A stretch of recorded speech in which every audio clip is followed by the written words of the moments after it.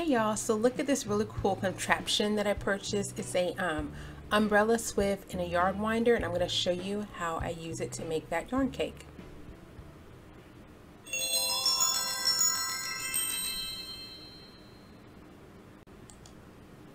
Okay, so if you guys don't know, I work with KnitCrate, which is like a monthly yarn subscription box where you get premium yarn sent to you every month. And the way this yarn comes is it's called a hank. And a hank is different than like a skein or a ball because it comes like in this loosely wound up twist that when you open it up, it becomes like this wide ring that you'll have to either put into a ball or into a skein in order to use it effectively. Okay, so what I purchased was this umbrella swift and yarn ball winder, and this was a very inexpensive purchase because I have so many hanks now that I really want to make sure I'm getting the best use out of that.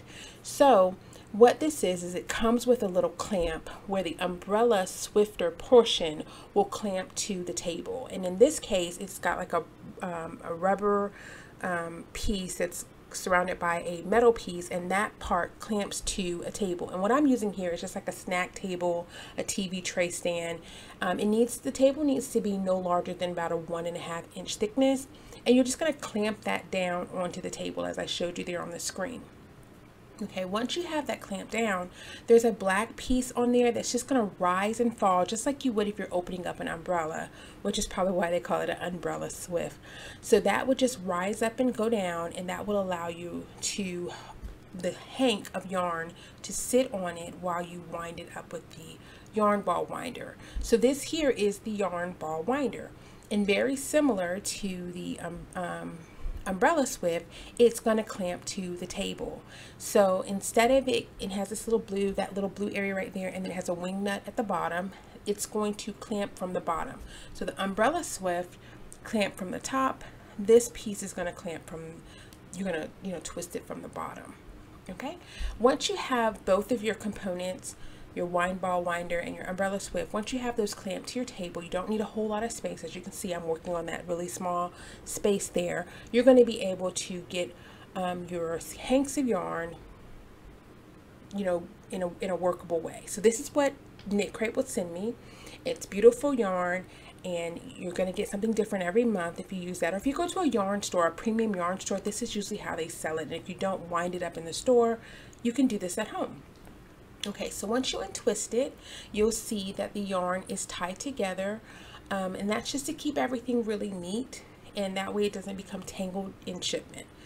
This here is just the label, and most yarns are going to have that. Set that to the side. I'm going to show you how I use that towards the end. And what I do is I keep the yarn, the umbrella swift, collapsed together, and then I'm going to put the hank of yarn over the umbrella swift. And then once I have that there, I'm going to then expand out the umbrella swift so that it kind of fills in that hollow section, if that makes sense. Okay, so you can kind of see what I did there on the screen. Using that little black level, I'm going to pull it up until you get good tension, because that's what's going to hold your yarn in place as you try to wind it up. Okay, see, so that's good, just like that. Now that I have it secure, I'm going to go around and cut off the pieces of yarn that's holding the hank together. Okay, so usually in this case with KnitCrate, they put a thinner piece of yarn so it's easy to see. It may not always be like that, so just make sure you're cutting the right portion of the yarn so that you're not cutting any of your gray yarn. Okay, so I'm going to go ahead and do that. I'm going to cut it. Okay.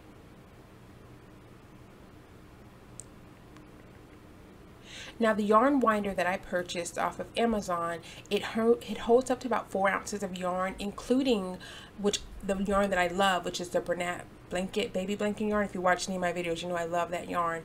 It actually, a small skein now, not the 300 grams, but the smaller skeins, it will roll up in a complete roll like that. And sometimes people will, instead of working in a skein, they may prefer to work with the cake because it sits flat and the ball doesn't kind of roll around while you're working with it. So once you cut apart your yarn, you'll see the tail ends are together. There's going to be one towards the back and one towards the front. You want to make sure that you use the yarn that's to the front of the hank, okay? You're going to then work that through the needle, which is what we'll just call it for this purpose. It's just the hole that the yarn is going to go through so that it stays in place as it's being wound around the yarn winder. So that little hole right there, you're going to put your yarn through that. Okay, once you have threaded your yarn through, there's two notches at the top of the yarn winder. You're just going to put the yarn through that, leaving about 1 inch or so of yarn. And then once you've done that, you're going to start winding the yarn. This is actually the fun part. It's really actually kind of fun. Take your time. This is not a race. I made the mistake of letting my 8-year-old try this, and he thought it was fun to try to go as fast as possible. Not a race. Take your time, do it gently. You want to make sure that the yarn does not get caught up in the umbrella as you're working it around. And if you want to, you can kind of hold the yarn a little bit. So just make sure that it keeps good tension and it doesn't, you know, have any mistakes. Okay. And just kind of get it going. And once you're done, it's going to make a really cool little cake that you can then work from. Okay. So just keep on going until you come to the end.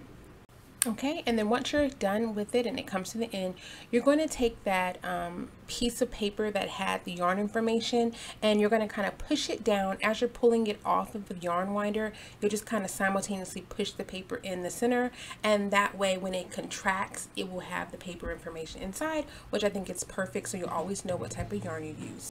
Okay, I'll put the information for KnitCrate down in the description box down below, along with the discount code. And as always, if you have any questions, please leave them in the comment section down below, and I'll talk to you as soon as I can. And I'll see you all in my next video. Thanks for watching. Bye.